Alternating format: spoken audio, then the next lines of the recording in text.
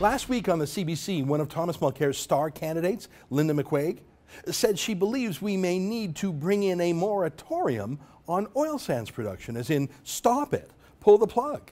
And when challenged, she kept repeating herself. Here, take a look. A lot of people recognize that a lot of the oil sands oil may have to stay in the ground if we're going to meet our climate change targets. Linda McQuaig, are you suggesting that's what should happen? That it should stay in the ground in order to meet our climate change? That a lot of that oil may have to stay in the ground. Are you suggesting that oil should stay in the ground in order to reach our climate change goals? Some of it may have to. I'm going to call out Michelle Rempel. All I'm saying is that we may end up in a position of having to leave it in the ground, depending on what our environmental goals, our climate change reduction goals become. When I say McQuaig is a star NDP candidate, I mean it. Thomas Mulcair has said she would be a cabinet minister if he ever forms government. McQuaig is a millionaire in her private life, a super capitalist, but she's a Marxist when it comes to other people's lives. And that anti-oil thing she was doing on TV, well, she only hates Canadian ethical oil. Here she is palling around with the late Hugo Chavez, the authoritarian military ruler of Venezuela. She idolized him and Venezuelan state-run OPEC oil.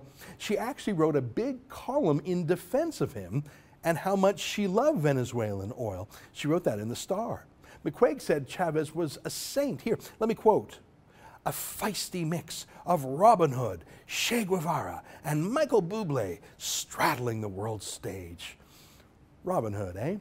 Chavez is estimated to have personally stolen $2 billion from Venezuelan's state-owned oil company, while much of his country goes without food. That's McQuaig, and it's been 3 days since her call for an oil sands moratorium, and Mulcair has not corrected her. She's not only still the NDP candidate and calling for the shutdown of the oil sands, there's others too. Here's Trevor Peterson, an NDP candidate from Saskatchewan. Look at his tweet saying, quote, "It's time to landlock Alberta's tar sands," calling on BC Premier Christy Clark to block the pipelines. That's crazy. Well, no more crazy than McQuaig. Look, they're socialists. They prefer Venezuelan conflict oil to Canadian ethical oil. I mean, don't you appreciate their honesty?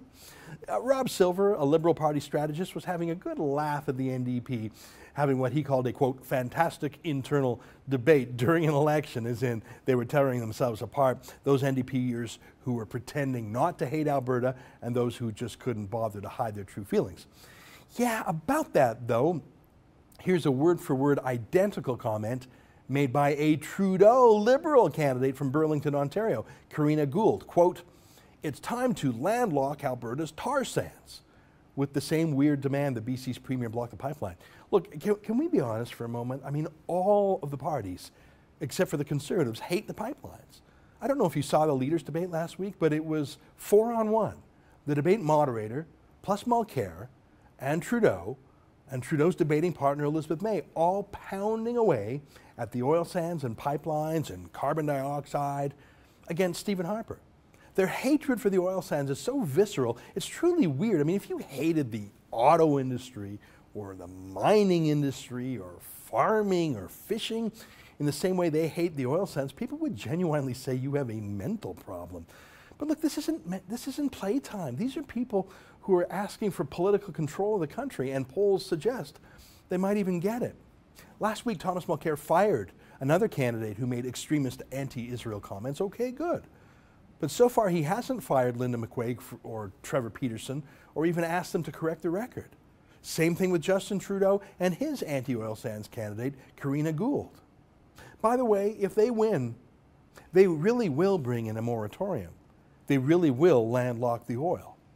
If you doubt that they'll act on their irrational hatred, well, just look at the devastation to the industry done in the past 90 days by Alberta's new NDP government. I'm Ezra Levant for the Rebel.Media.